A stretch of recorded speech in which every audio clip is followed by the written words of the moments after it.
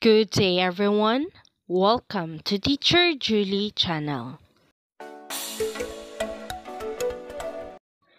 Hello everyone. We have our new lesson in Science 7 which is all about earthquake modeling. This will be the fourth quarter topic on learning competency number 5.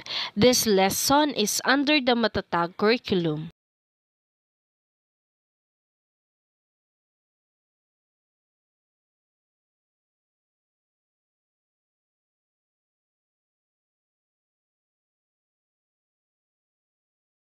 Objectives: by the end of the lesson, 80% of the learners will be able to. First is to describe how earthquake magnitude relates to the intensity of ground shaking. The second one is to create a model to represent the anatomy of an earthquake. And the third one is to appreciate the importance of understanding fault line behavior for earthquake preparedness and disaster response by answering the reflection of learning. In activating the prior knowledge, for the short review, the learners will label the anatomy of the earthquake by choosing the answer from the pool of words below the picture.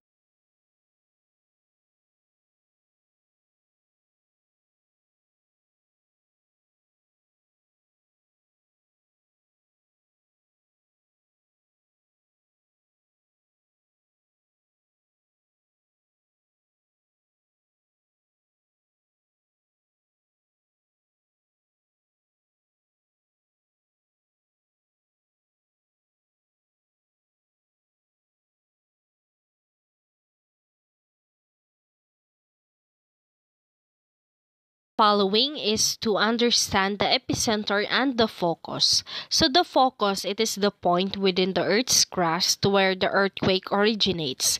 It's where the rupture starts and energy is released. Whereas the epicenter, it is the point of the Earth's surface directly above the focus.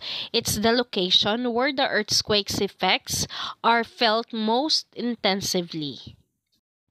The following is to understand what is seismic wave and fault.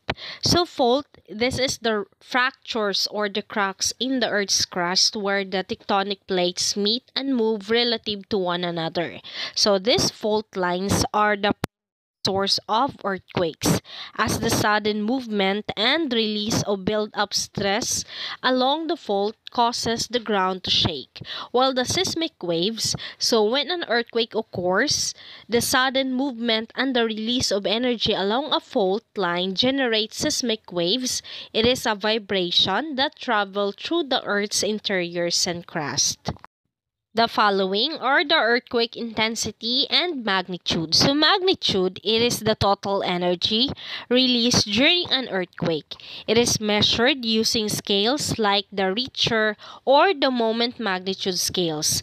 While the intensity, it is the measure of the ground shaking experienced at the particular location.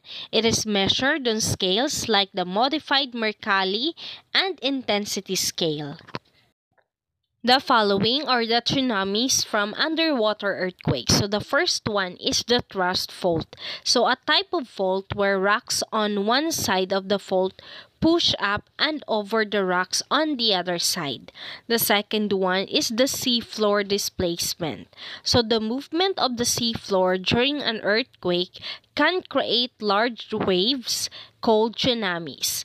And the third one is the tsunami waves. So the wave travels across the ocean and can cause significant damage when it reaches the shore. The following is to understand what is fault lines.